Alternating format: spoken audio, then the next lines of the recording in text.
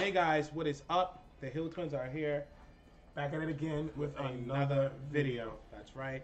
And today we are actually bringing you guys a coaching session. We've been getting a lot of comments from you guys and a lot of support actually for our videos.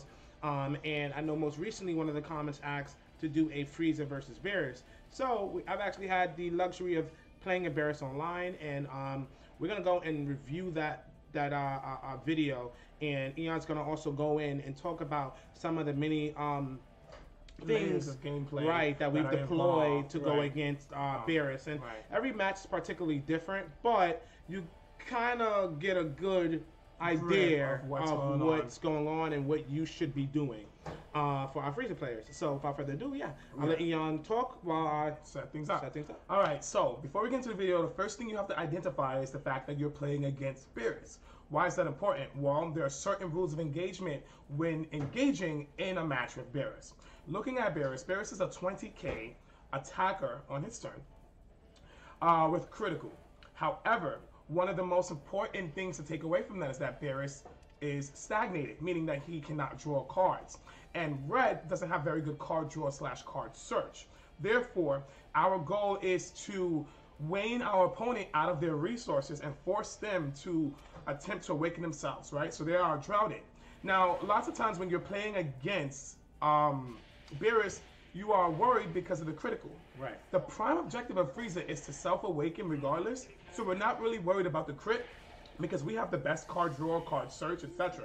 We can regain our hand back with cards like Ginyu, with cards like Sorbet, etc. So before we know it, we will always win the battle of attrition when it comes to that. So looking into this matchup, the first thing that we're going to have to identify is the fact that we want to make our opponent pay for his resources. Anything he places on board, it's a card from his hand.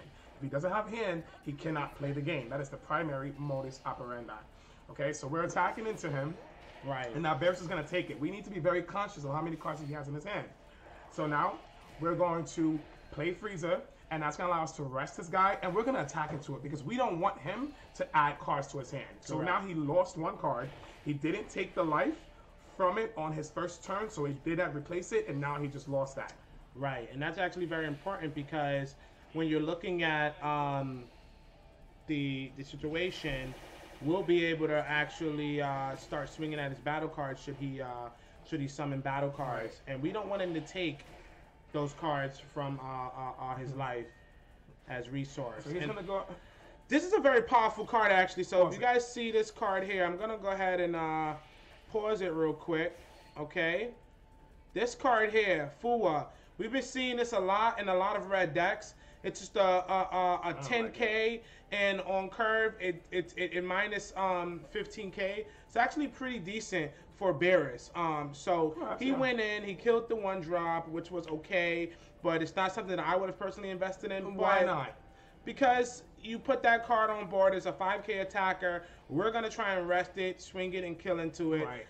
And that's our goal. Our goal is he killed our Zarbon, but he killed our Frieza, but Frieza took away his investment to take life. So he already negged one for that, and now he's at 4 cards in hand. So now, if we can find a way to rest this Fuwa, then we're going to be good, which we can't right now, which is fine. Now, unfortunately, what he does is he combos the card. He probably anticipated that we were going to kill it, which is okay, but it's also an error because he starved for resources. He lost one card from his hand, and he did not take a life. Right. Now he's at 5, he's going to charge and go to 4. And in order for Beerus to play the game well, it'd have to be at least 5 energy. So we know he's not drawing cards. Right. 30k crit, we don't care about the crit, guys. It's okay. We want to awaken. Whether we lose cards or not, those cards are going to come back in the form of swings that are not at lead and swings that and then cards like Ginyu, okay? Correct. So as you guys can see, he has 3 cards in his hand at this point, 7 life. And I'm going to go ahead and summon this. My intentions are to awaken this turn. We do have the energy marker, as you can see. So we're going to go ahead and hit him at this point. Right, and then we're going to go after the 3-drop and kill it because we just essentially took a card from his hand. If he decides to defend the 3-drop, then there's another card out of his hand. And we know for sure we're killing the guy this turn because we're awakening. Okay? So right now, our goal is to have him protected. But if he doesn't, that's fine, because now that card that came on board still equates to a card lost from his hand. At this point, our Beerus is at 6 life, and we're going to end our turn. Now, if he wants to awaken here in order to start drawing cards, he's going to have to haphazardly play cards, place them on board, make them vulnerable, and take life, which would be beautiful. Here's another error. He kills 2 cards when he kills 1 card, and he doesn't do that. But now, we're okay with defending this with a 10k and go ahead and killing it, and he's giving us a card to attack, which means his Beerus is not going to get cards into his hand. Which means the card quality is so dangerous for Beerus, because now, in order for him to reach that 5th energy, he's going to likely have to get rid of a card that otherwise he would have probably wanted to play. And we're in the game because the second we start setting up Ginyus, we're way ahead of our opponent. Right, 100%. So as you guys can see, he has 3 cards in his hand, 6 life. We're not pressed. We have 4 energy at this point. Okay, and so we know we're swinging into battle card, and if he wants to protect that card, he has to give us a card in hand. It's not going to happen. So at this point, we can start summoning one drops. Yep. And listen, if he has a Beerus, that means he has to draw 1 card for his turn, charge, which will bring it back to 3. Then he has to summon Beerus and pitch 1, so he would go to 1 card. We defend Beerus, and then we swing into it next turn with our Frieza. With our leader first. We swing with our leader, draw, then we swing into Frieza and kill it or lock it. So the reason why we played all of these 1 drops to entice him. Correct. To entice him to summon his Beerus so that he goes -1, and our 1 drops already got value, so we don't really care too much. Right. But he goes into this 5-drop Frieza. It's obviously going to kill the blocker. Makes sense. But this is futile. The futility, the game was over 2 turns ago. And now the game is just actually resolving into what we anticipated it to be. Right now, the game is unlivable. We have Frieza. We're going to be able to stall him 1 more turn, and I think we're going to be able to go out for the kill the next. So we take the 2 hits because it's inconsequential at this point. He just doesn't even have cards in order to even pressure us. And on the other side, he gives us not only a card to attack, but also he gives us cards to see in order to continue to set our board. Yeah. Now at this point we have an option between Frieza, but we go ahead and do this because we play the blocker, which allows us to block his lead swing, so now we don't even have to play 5Ks. And it takes him some time. Now we want him to defend, right? This is beautiful because by causing him to defend, we now wane the rest of the cards from his hand, and we're already winning in hand advantage, but we also have Ginyus anyway. So the goal is to take out this 5-drop. To make him defend this 5-drop. That's our goal. If we wanted to kill the 5-drop, we would have dropped our Frieza, locked it, and then threatened to kill it. But in this point, there's no need. And we're just going to get rid of cards that we've got from our Ginyu, and now he has no hand, which means he can't even Beerus us next turn. And at this point, the game is so far over. You know, your opponent should be signing a match slip. Now, consequently, the only error he made this game was probably comboing the Fua, which, you know, it's not horrible. That's the only error. Swinging here, he should have swung with the 35K, made me block. Right. Right? And then swung with the leader. That way it was more value. But, yeah. There we go. At this point, the game's over. We're going to swing there first just to get our draw. Then we're going to swing with Cooler. And we are going to, we should put a 1-drop down first. Well, we're going to draw 1 from Cooler first. From Ginyu. And then we're going to drop the 1-drop. And we're going to swing with Cooler, kill the 1-drop, his 1-drop, Whis, and then we're going to be a 35K on par. He lost all cards on board, all cards in hand, and then we're going to set up a 5-drop Frieza and say, see you next turn.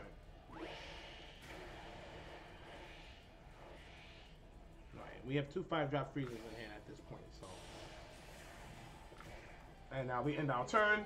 We have a no need to swing into him at this point, because what we want to do is we want to be able to blitz him on that kill turn, which is definitely next turn. He dead draws, can't draw any cards. He hasn't taken any life. And he gets rid of our Ginyu, and that's cute, but we don't care at this point. Yeah, we just block. We rest and kill. So it's 1 for 1, and yeah. Unfortunately, the game is just over.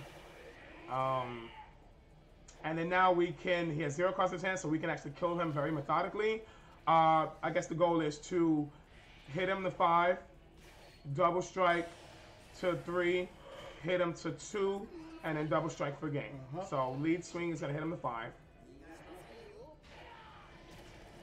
At this point, he's not going to be able to guard this even if it was a super combo.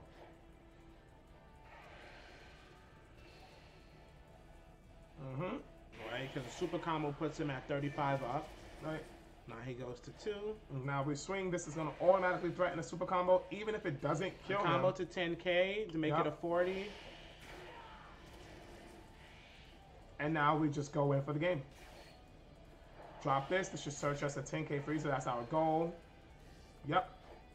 They pulled us a 10K Frieza. So now that card for 1 energy was a 15K and the next energy. So we basically pulled 30K with 2 energy. And at this point, the game's just over. We just dump. Even if he had 4 super combos, it would be game. And that's pretty much how you play that matchup, guys.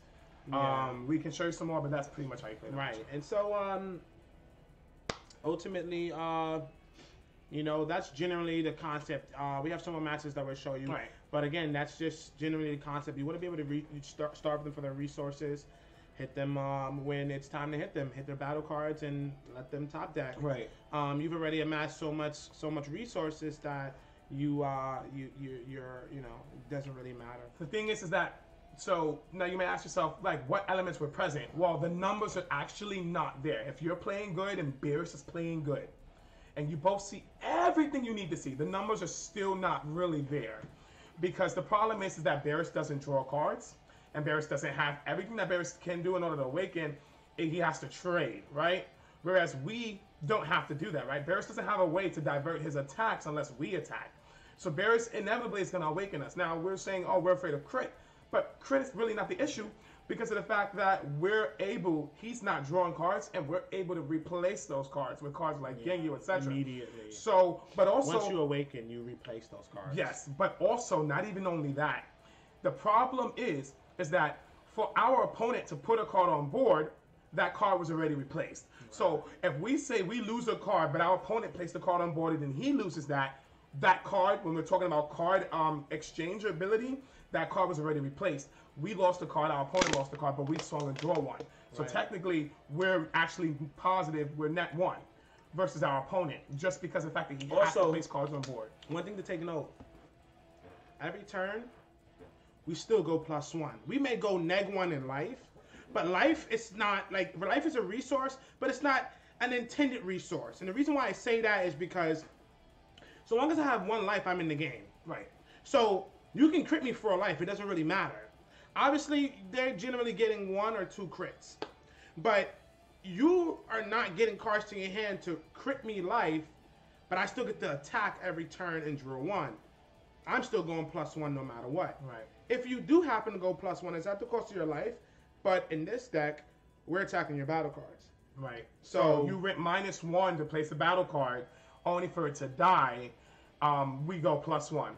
And then the biggest issue here is that, again, the rules of engagement. The problem in this matchup solely for the red player is the fact that, again, they're unable, outside of stuff like Beerus, to take away our investments where we can say, hey, rest your guy inconsequentially and then kill it. Right. So if we didn't have that layer of color identity where we're resting our opponent's cards, then those pluses that we have would not necessarily be there, or at least they wouldn't express themselves the way that we would want them to. But in this case, we do that. In order for our opponent to neg our cards, he has to play cards, making them vulnerable.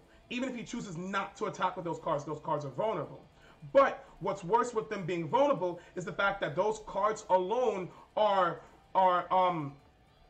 pockets of inherent value for us because we get to turn our leader towards those cards. So we not only does he not draw, but you place the card to neg me, but my color expression allows me to rest that, and then I can go plus off of killing it. Right. So that's pretty much how the game is played. Right. But there's a lot more that goes into it, which we'll get into more videos. Yes. So stay tuned for the next videos, guys. Before you do anything, we want to ask you guys to hit that subscribe button, guys. Help us. We're trying to grow to 3,000 subscribers. We have a giveaway at 3,000. Correct. So we want you guys to go ahead and subscribe if you are watching this video, guys. We also want you guys to hit like to spread this video all across YouTube so that other Dragon Ball players alike can have access and exposure to this video as we're doing our best to help everyone else grow as Dragon Ball Super players. Right. Also, you can check us out on Facebook /TheHillTwins. We also have our Twitch at twitch.com/TheHillTwins. Correct. And if you want to really pick our brains, guys, you can check us out at patreon.com/TheHillTwins, where we'll be posting videos like this, and we actually have a plethora of them on their way right now. Deep videos that will really get you to where you need to for these regional seasons. Right. Also, if you want to do some testing with us, that's one of the biggest things that is allotted to our patrons, is that we can create private videos. We can jump on a call, and we will go through the motions, and we will get you to where you need to be, guys. Right. Okay? So anyway, guys, thank you for supporting our content. Yes. And as always, stay super.